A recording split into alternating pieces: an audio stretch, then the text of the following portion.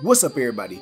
If you want to take your Madden 22 gaming to the next level, the link in the description has my ebooks, and every ebook that you get gets a free upgrade for 4 months. I repeat, free upgrades for 4 months. Let's get it. What's going on, everybody? Welcome back to the channel. In today's video, we're going to go over the most lockdown defense in Madden 22.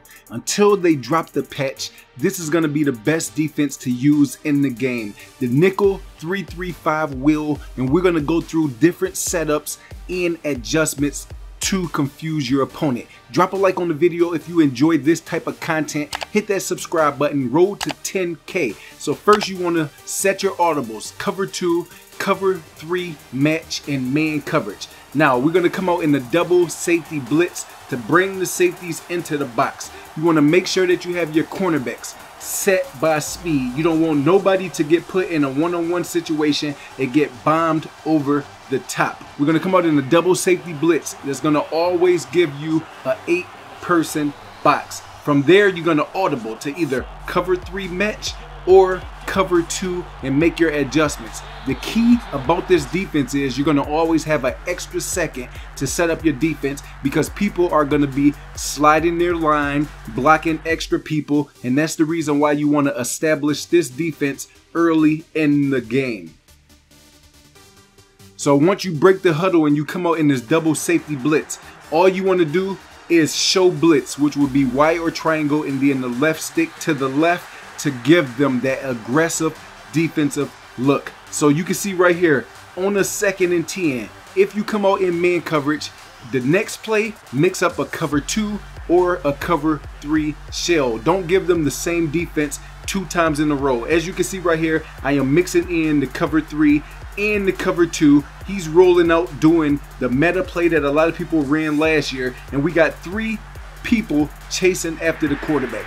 He set up his offense playing it on man coverage, and I gave him an entirely different look. Now right here, he's coming out into man coverage. Right there, he throws a dot and picks up about 17, 18 yards. When they see something that works, they are going to go back to it. So now all I'm going to do is take a blue and put him in a 10-yard cloud, and then I'm going to move my guy off the line of scrimmage. If you move players back in man coverage 4 to 5 yards back, they will wait on the receiver to get to them, but they will play way better defense. Now right here, we are in that same look again.